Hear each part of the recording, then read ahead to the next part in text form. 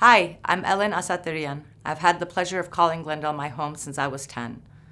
I'm running because, like you, I love our city, and I believe I can bring the courageous and empathetic leadership that our residents and small businesses deserve. While there's a lot that's great, I believe we need a culture change at City Hall. I want our City Hall to be proactive versus reactive, where we're building on policies based on a vision that we have for our city 2 years, 5 years, 10 years, 20 years down the line, while also addressing the issues impacting our residents and small businesses today.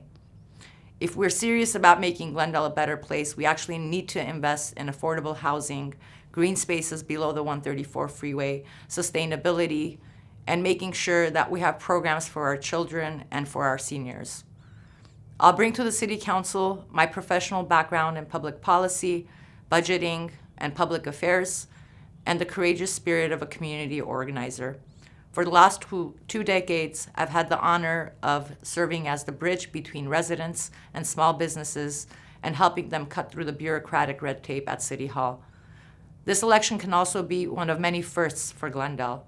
If elected, I'll be the first immigrant woman, the first Armenian American woman, the youngest woman, and only the 5th woman in the history of our city to serve on the City Council.